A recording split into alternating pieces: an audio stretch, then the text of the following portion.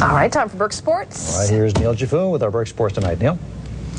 Hi, guys. Well, there is room at the top for the new Berks County baseball champion. For the first time since 2007, Governor Mifflin will not repeat as champs. Instead, it will be either Twin Valley, who beat the Mustangs, or Conrad Weiser. And in case you haven't noticed, the Scouts are on an absolute tear. They have won 15 straight games, dating all the way back to April the 10th. Now they're preparing for their biggest game yet, a chance at a Berks championship for the first time since, get this, 1962.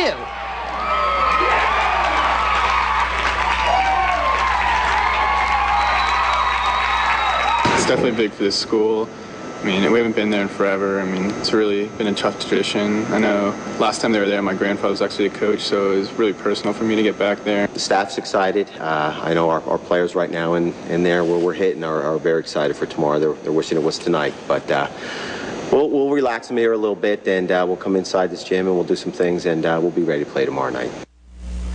I think everyone's excited for tomorrow night at First Energy Stadium. Weiser will take on Twin Valley, who beat the two-time defending Berks champion Governor Mifflin 11-10 last night in 8 innings. The finals are set for 6:05 Wednesday night at First Energy Stadium. Meantime, softball Berks County finals are postponed thanks to Mother Nature. They were supposed to play at Lions this evening. Muhlenberg and Hamburg will now have to wait a day to find out who are the queens of the diamond. The championship will be played tomorrow evening, same time, same place. That's at Lions at 6:30 p.m. Well, the R-Phils are back to work after their first day off in the month of May. Reading is coming off a 3-1 series win over Akron this weekend. The R-Phils heading to Harrisburg for a date with the Senators this evening.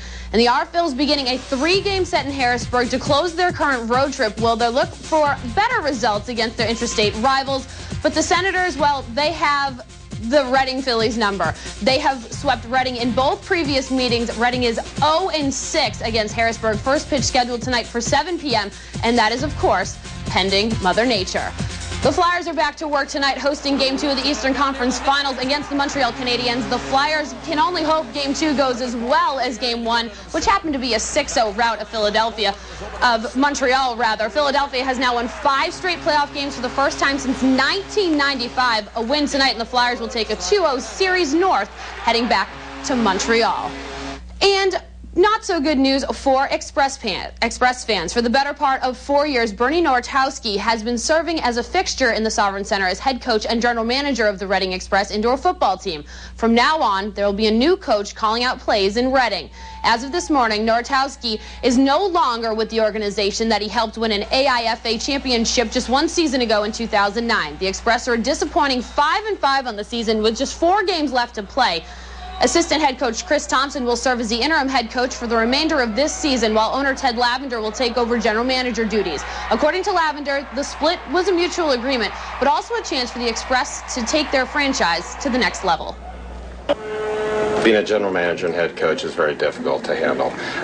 One of them is going to suffer one way or the other. And as you can see, this season we're 5-5, not quite doing as well as what we were last year after winning the championship. And we just felt mutually it would be best if we separate.